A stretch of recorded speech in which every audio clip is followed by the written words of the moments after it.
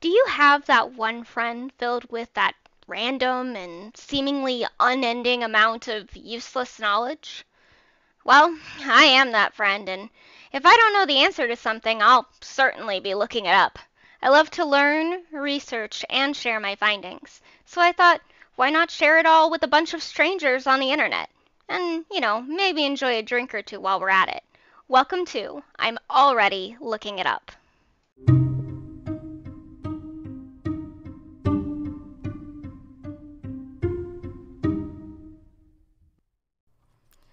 Hey, and welcome to I'm Already Looking It Up, the podcast where I, your host, do a little bit of research on a subject that I simply find interesting or I'm curious about, and tell you all, my lovely listeners, what I find.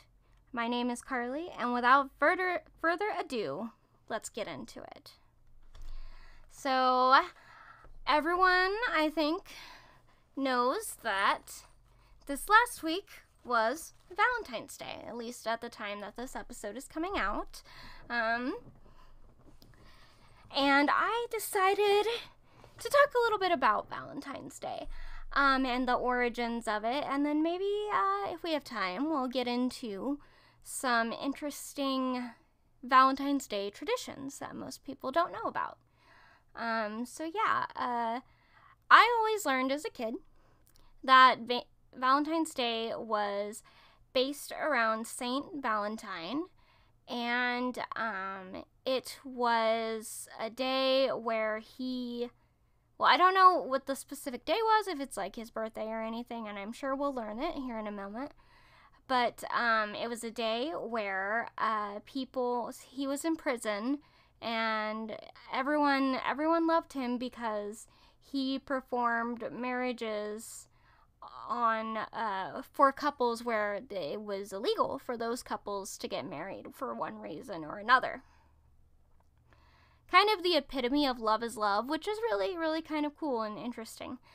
And I was told that the reason we give little gifts or cards or what have you on Valentine's Day is because people gave him many in his cell when he was incarcerated. So that is what I always had been told as a kid, so I guess we'll learn and see what the true meaning of Valentine's Day is.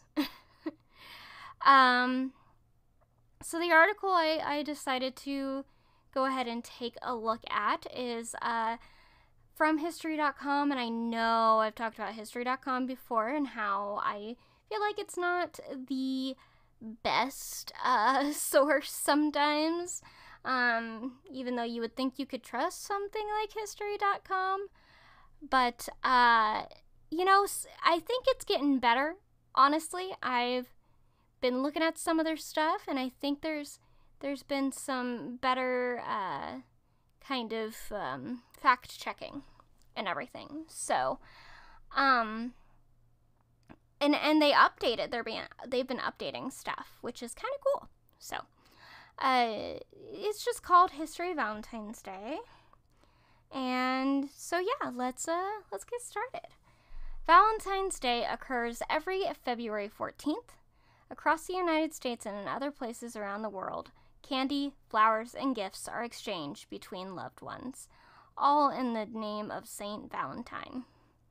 But who is this mysterious saint, and where did these traditions come from? Find out about the meaning and history of Valentine's Day from the ancient Roman ritual of Lupercalia that welcomed spring to the card-giving customers of Victorian England. All right, here we go. It's always started out with capitalism. No, I'm kidding. All right, the legend of Saint Valentine. Where did Valentine's Day originate from?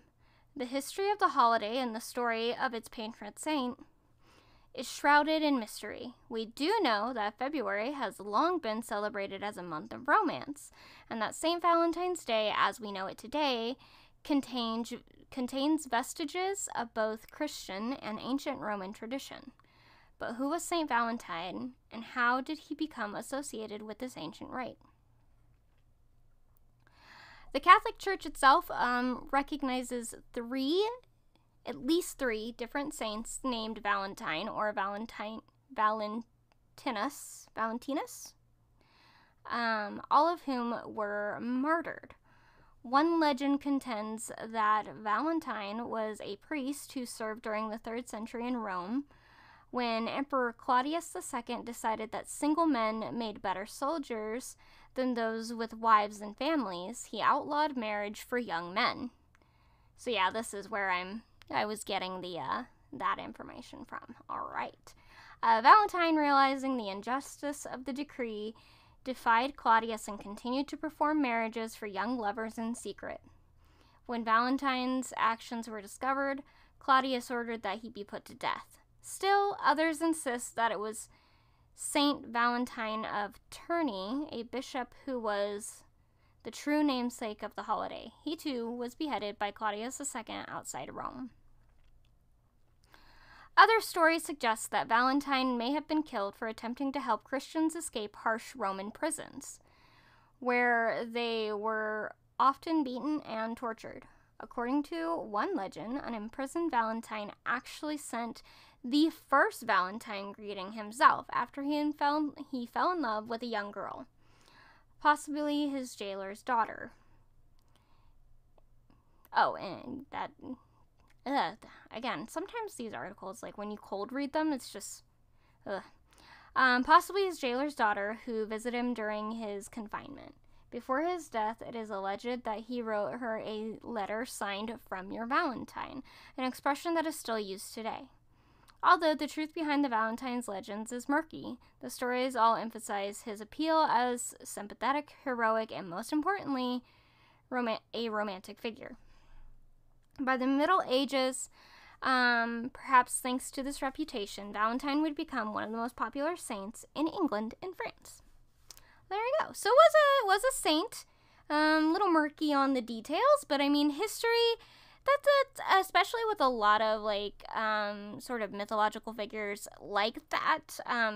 Santa Claus, if you really dive deep into the history of who Santa is meant to be, or what Santa is and where he comes from, you're gonna find a lot of very murky stories, especially how much they vary from nation to nation. So it is pretty interesting.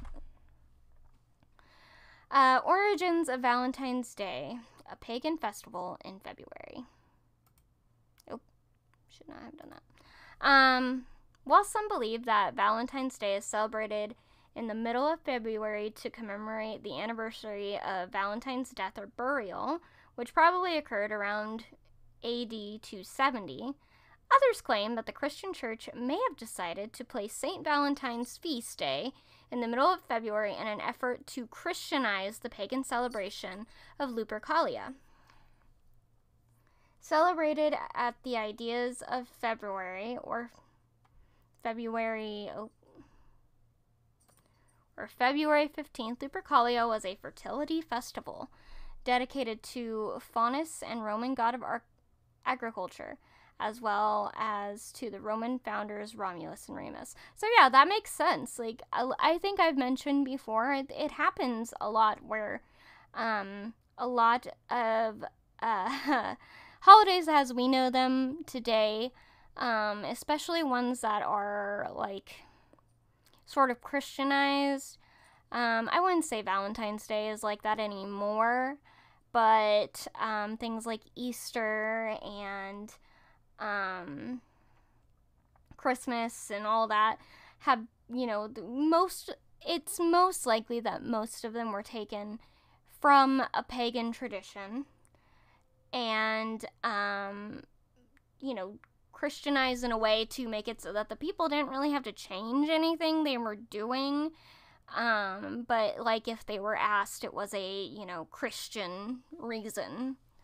So, that way they could kind of just get away with it, which is very smart, but I think that's interesting.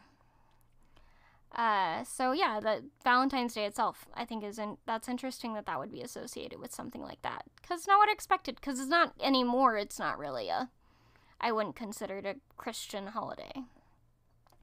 Lupercalia survived the initial rise of Christianity, but was outlawed, as it was deemed unchristian. At the end of the 5th century, when Pope Gelasius declared February 14th St. Valentine's Day. It was not until much later, however, that the day became definitively associated with love. During the Middle Ages, it was commonly believed in France and England that February 14th was the beginning of birds' mating season, which added to the idea that the middle of Valentine's Day should be for romance. The English poet Geoffrey Chaucer was the first to record St. Valentine's Day as a romantic celebration in his 1375 poem Parliament of Fowls, writing, "For this was sent on Saint, but it's spelled weird, Saint Valentine's Day, when every fowl cometh there to choose his mate." So, interesting. Valentine greetings were popular as far back as the Middle Ages, though written valentines didn't begin to appear until after 1400. The oldest known valentine still in existence today was a poem written in 1415 by Charles, Duke of Orleans, to his wife while he was imprisoned in the Tower of London following his capture at the Battle of Agincourt. Yeah. The greeting is now part of the manuscript collection of the British Library in London.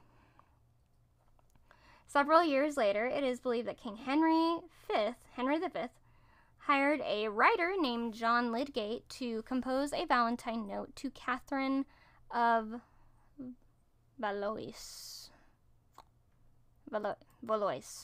Sure.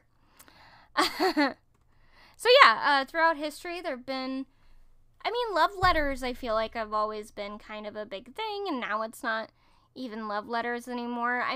People still give cards and everything, but you don't pass little cute notes back and forth in school or anything. It's all texting and technology, and you're less likely to get caught and get things taken away if that happens. I've definitely had a note or two read out loud. In class, it's not fun. It's not a good time.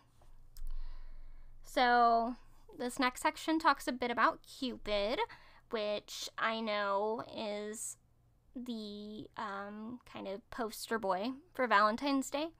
He has very interesting origins.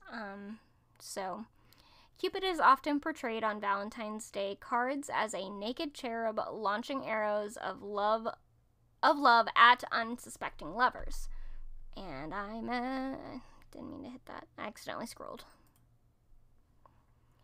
Alright, unsuspecting lovers. But the Roman god Cupid has his roots in Greek mythology as the Greek god of love, Eros. Accounts of his birth vary. Some say he is the son of Nyx and Erebus, others of Aphrodite and Ares. Still, others suggest he is the son of Iris and Zephyrus, or even Aphrodite and Zeus, who would have been his father and his grandfather. And I tend to go with the Aphrodite and Ares story. I don't know why. I think it's kind of just like the idea that, so Aphrodite is beauty, whereas Ares is war. And I like the idea of those two making something, because love is not easy. Love is very difficult, especially in the romantic sense. And it can be war, in a way. It can definitely feel like war. So taking something that could be super beautiful, or that is super beautiful when it's, not battling itself, and saying that it could be paired with something that is all about battle and all that. I think that's beautiful. I love it. Anyway, according to the Greek archaic poets, Eros was a handsome immortal who played with the emotions of gods and men, using golden arrows to incite love laden ones to sow aversion. See, and it is even love and war with him. I love it. It wasn't until the Hellenistic period that he began to be portrayed as a mischievous, chubby child he'd become on Valentine's Day cards. All right, so typical Valentine's Day greetings and gifts. In addition to the United States, Valentine's Day is celebrated in Canada, Mexico, the United Kingdom, France, and Australia. In Great Britain, Valentine's Day began to be popularly celebrated around the 17th century. By the middle of the 18th, I'm assuming they mean 18th century, it was common for friends and lovers of all social classes to exchange small tokens of affection or handwritten notes, and by 1900, printed cards began to replace written letters due to improvements in printing technology. Ready-made cards were an easy way for people to express their emotions in a time when direct expression of one's feelings was discouraged. Cheaper postage rates also contributed to an increase in the popularity of sending Valentine's Day greetings. There you go. Americans probably began exchanging handmade Valentines in the early 1700s. In the 1840s, Esther A. Howland began selling the first mass-produced Valentines in America. Howland, known as the mother of the Valentine, made elaborate creations with real lace, ribbons, and colorful pictures known as scrap. Today, according to Hallmark, an estimated 145 million Valentine's Day cards are sent each year, making Valentine's Day the second largest card-sending holiday of the year. More cards are sent at Christmas, because of course they are. Hops! Get out of there. Cat is getting into a bag that's on my bed. Alright. So that is the history.com. Hey! Stop that. Article. And then I thought if we had time, which I believe we do, it would be fun to talk about how Valentine's Day is celebrated around the world, because I know we got our traditions here, but I always find it interesting to know what other people do, because, I mean, why not? Now, personally, I have my husband and I have a personal Valentine's Day tradition. And it's basically because when we started living together, we were poor college students who could hardly afford anything. So we didn't expect gifts from each other, though it was nice if it happened, usually like some candy or a little stuffed animal. Sometimes we would get really nice things for each other. But our tradition was usually to find something we wanted to watch, a movie that neither of us had seen, or a show that we'd been wanting to watch together, or just like binging something that's like one of our beloved shows. Order pizza and have some drinks and just chill out on the couch. Maybe not the whole day, sometimes the whole day, but usually like most of the evening, that was always our go-to. And honestly, I always think that's so much fun. Just chilling, hanging out, watching something you want to watch together, and having a good time. One year we bought, I don't remember what we were going to buy. We were going to get a DVD, and we had planned, or no, we didn't go to the store for a DVD. I don't remember what we went to the store for. But we were looking at the DVDs, and they had the entire Avatar collection on DVD, Avatar: The Last Airbender. So we ended up buying that, and that was going to be our movie, or our little date thing that we watched. So it was kind of fun. Before we went to college and moved out of our parents' house, he was living with his grandparents still this Valentine's Day.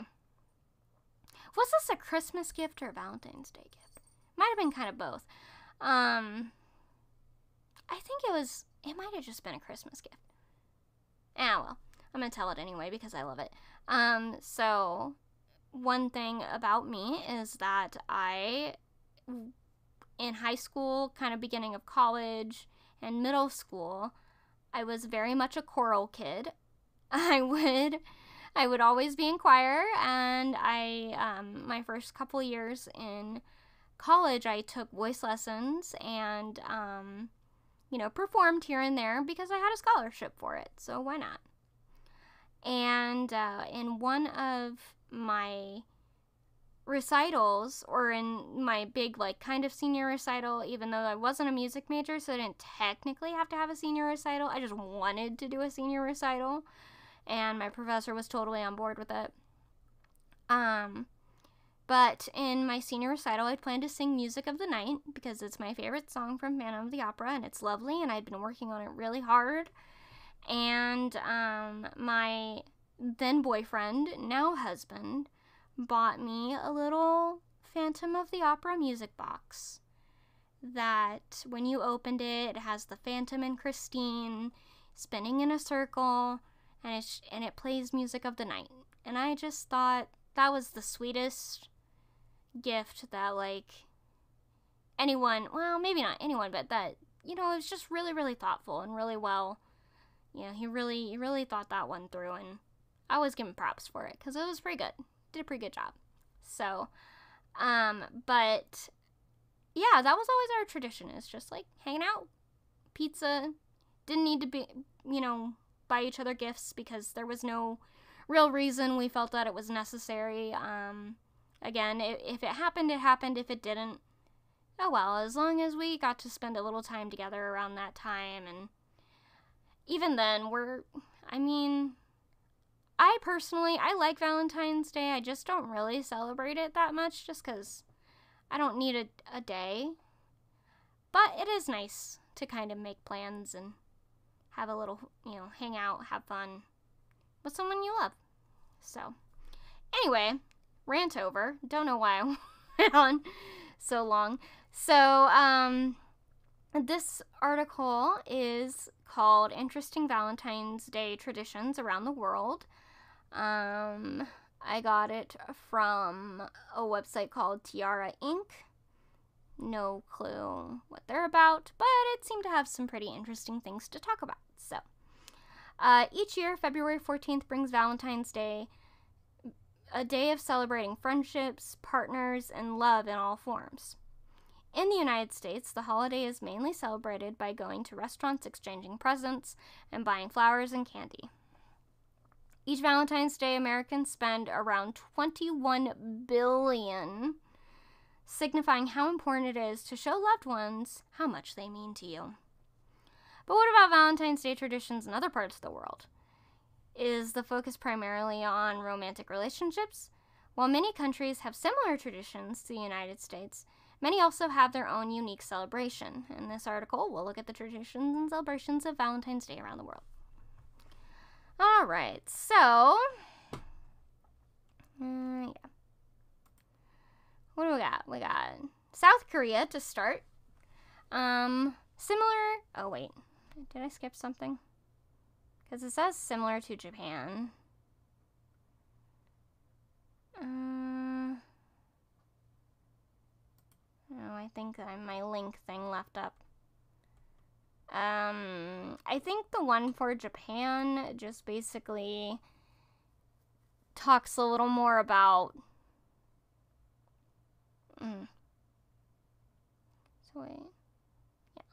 So they have a Valentine's Day, and women are typically more encouraged to be the ones giving the gifts, I think, because I did read this one a little bit ahead of time. And men will return the favor the next month on White Day. So I'm pretty sure that's, yeah. Yep. Okay. So, South Korea, similar to Japan, Valentine's Day in South Korea is also a day for women to give gifts to men, but it is also a day for couples to celebrate their love for each other. Many couples exchange gifts and go on romantic dates. On the 14th of April, also known as Black Day, single people gather together to eat, I'm gonna say this wrong, myeon? Black pasta noodles, which sounds really good, and commiserate about their single status. So it's anti-Valentine's Day. Let's go. That's kind of great. I love that. The country just has like a day for that. Oh yeah, this article did not save well. Okay, let me see if I can just find it again.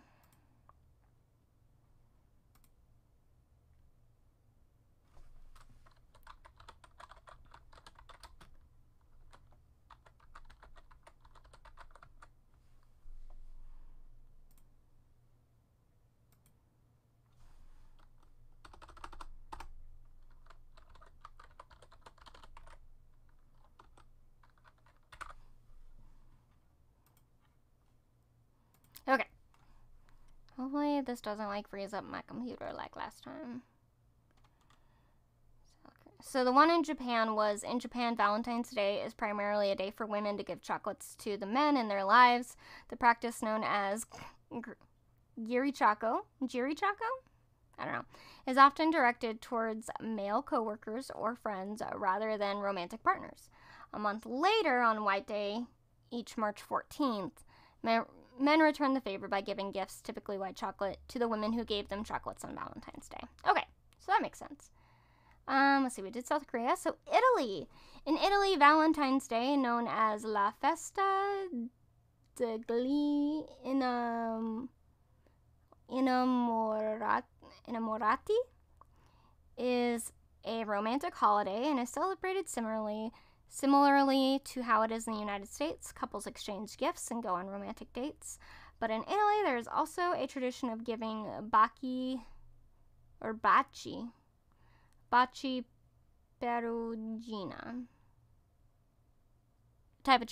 specific type of chocolate, which come with romantic phrases printed on the wrapper. So like sweethearts, but chocolate and not disgusting. And I will stand on that hill. They're so gross. And I like sweethearts like themselves. When it's the sweetheart ones, it's fine. But when it's like the actual sweethearts, ugh, they're so gross. Anyway, in France, Valentine's Day is known as La Sainte Valentine and is also a romantic holiday. French couples often exchange gifts and go on romantic dates, but one unique tradition is the giving of cartes d'amitié,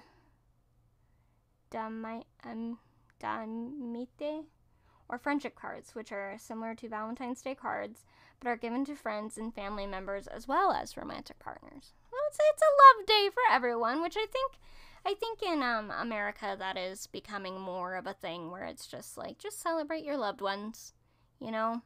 So, my parents used to get us like pajamas on Valentine's Day. That was always our tradition as well. Finland, Valentine's Day is called, I won't try to say that because I can't. But the word it is called translates to Friends Day, so whatever that is. It is a day for celebrating all forms of love, not just romantic love. Friends, family members, and loved ones exchange gifts and cards to show appreciation for one another. So, there you go. In Brazil, Valentine's Day is known as Dia dos Namorados, or Lover's Day, and couples exchange gifts and go on romantic dates. However, in Brazil, Saint Anthony is also known as the Saint of Love and is celebrated on June 13th. It is traditional for couples to exchange gifts and go to church on this day. How cute. India.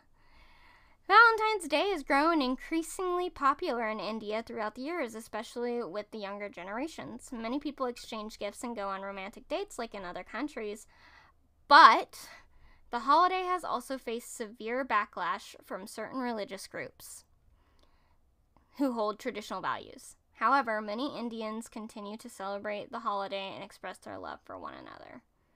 That's sweet. I mean, it's very interesting because I remember when I kind of read through this a little earlier that I was like, yeah, I guess that would make sense because traditionally in India, arranged marriages are the main thing. So you don't really get a chance to date or any of that for the most part. So, I mean, I imagine some people do. I imagine there are some families who live there that don't follow those traditions anymore. But yeah, it's definitely more common there. Overall, while Valentine's Day is primarily a holiday of romance and love, different countries have their own unique traditions. Excuse me. Some countries focus on romantic love, while others include the celebration of friendship and family. No matter when, where, or how you celebrate Valentine's Day, we wish you and your loved ones a happy time full of love and friendship. So there you have it. I think that is a wonderful little tidbit. I'm sure there are other traditions. I love looking at traditions of other countries. I think it's fascinating. But like I said, we have our little pizza and movie and TV tradition. And we also have, my parents used to, give us pajamas. My husband's mom sometimes sends us a gift card, so we'll sometimes use that for our food if that happens. So it's a nice little thing to just show that you appreciate your loved ones in your life. You don't have to be in a romantic relationship to celebrate Valentine's Day. You should celebrate the people you love and, show your appreciation, because you never know who knows what in their head. And I think that's where we'll leave it for today. Thank you so much for taking the time to listen to me talk. If you're enjoying the show, please like, share, and subscribe. All my social links are down below. Otherwise, I will see you next time. Bye-bye.